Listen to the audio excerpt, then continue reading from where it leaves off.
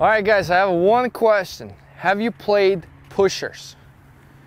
You probably did, and you probably hate playing against them like I did when I was a junior. Since I was 6 years old until about 15, 16, until I learned how to play against them, all these moon ballers, the hitting high balls, absolutely despise playing a game. And I would get so irritated as soon as the first ball comes up there and you don't know what to do with that. The ball bounces, it goes over your head, you're running back trying to hit the ball back to them, and it just gets frustrating.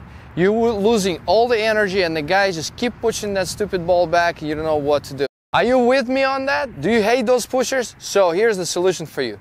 This is a secret that a lot of people don't want to work on. Sometimes some coaches tell you, oh, don't hit swinging volley because it's so challenging. It's only for pros and blah, blah, blah, blah, blah. You know what? Forget it, man, guys.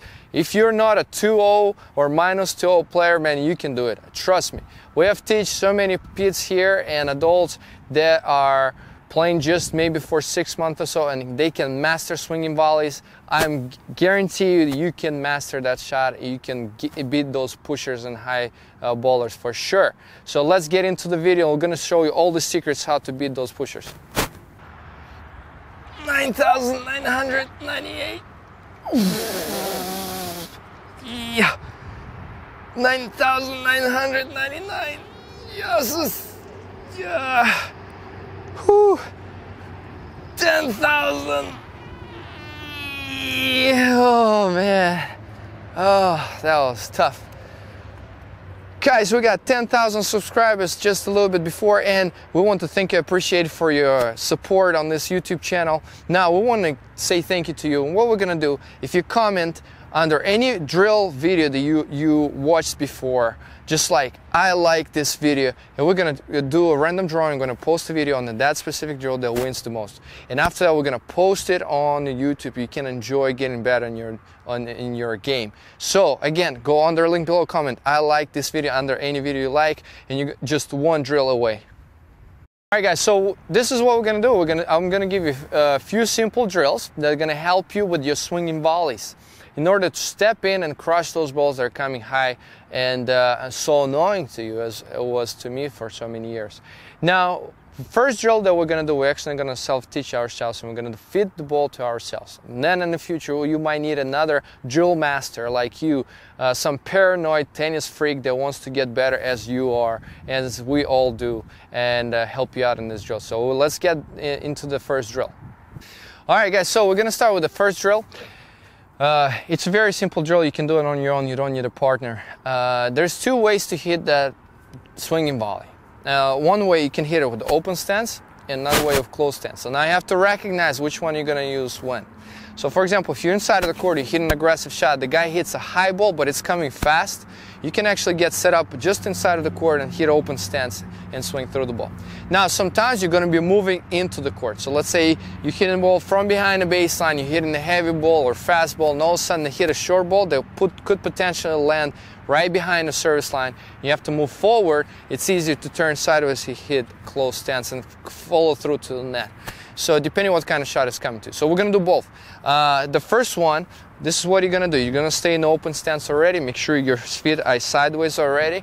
You know, you're not just facing that, and otherwise it's gonna be very hard for you to turn sideways. Your hips are gonna be locked, and it's very challenging to get the shoulder turn. Now make sure your backswing is not too big. You're gonna keep the backswing short because we're not trying just to completely smack the ball. The timing is gonna be very crucial on those balls, because with the bounce you have a little extra time. Here you're stepping in, you're really taking the time away from your opponent, but as well as you don't have time yourself. So this is what you're gonna do. You're gonna stay sideways like this. You're gonna toss the ball up, and then you're gonna hit it over net. I know Aritz is scared. He's like running away from me. And again, toss and hit the ball up. You see, and I have a shoulder rotation. So you want to make sure you have centrifugal force where you're rotating your body over your central line of your body. So central line will be from your head down.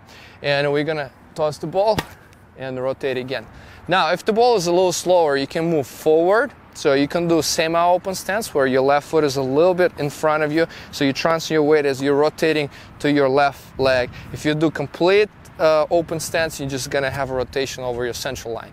So if it's open stance like this, you're gonna do a rotation. Now semi-open stance, you transfer your weight forward a little bit to your left foot.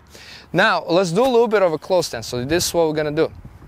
We're gonna be already sideways, and I'm gonna toss the ball just a little bit in front, where I'm gonna have to move forward and transfer my body weight forward. So I'm already sideways, and I'm moving forward.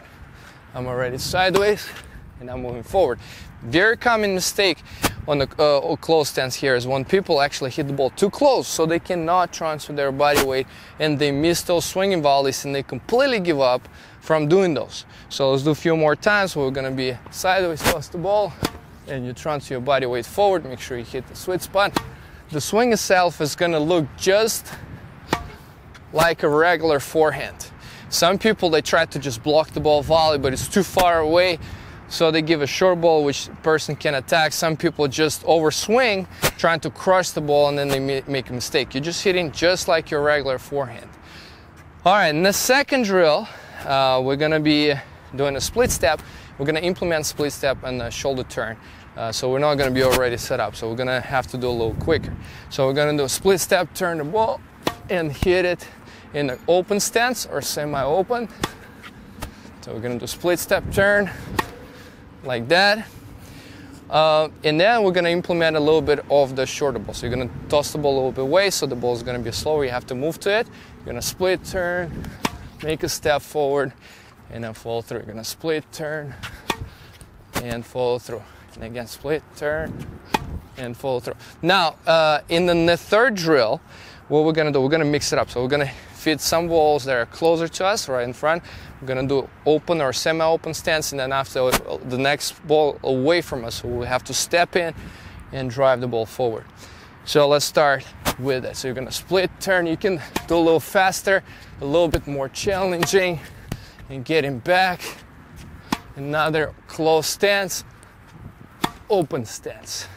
So as faster you do it, you're gonna get muscle memory. You won't think as much.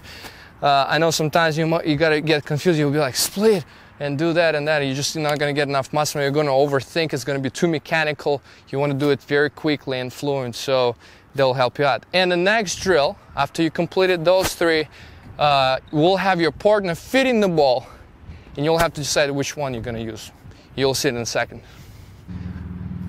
So in this drill, guys, we're gonna have a personal partner, ball machine, whatever. You gotta just have to set it up appropriately so the balls are coming high, and try to practice what you have just done yourself, where you're gonna make sure when the ball is coming deeper or faster, you're gonna hit open or semi-open stance and close stance on the ones that are coming shorter.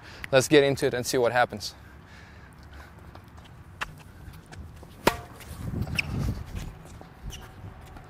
And here I'm gonna use close stance.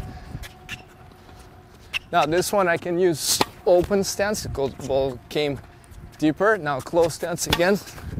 You can step in, drive the ball. Here I'm gonna use semi-open. I can get set up a little bit better. Again, open stance. Here we go. If you miss deeply, you just gotta get more top spin on it. Here we go, and again. There you go. And the last one, get him like that. So you can see, guys, it's very easy to practice it.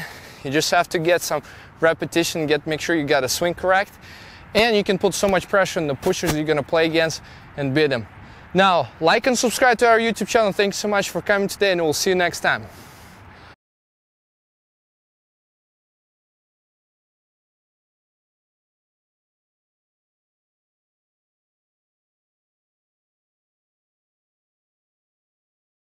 Are you on me with this page? Are you on me? Are you with me? Are you on me? On me.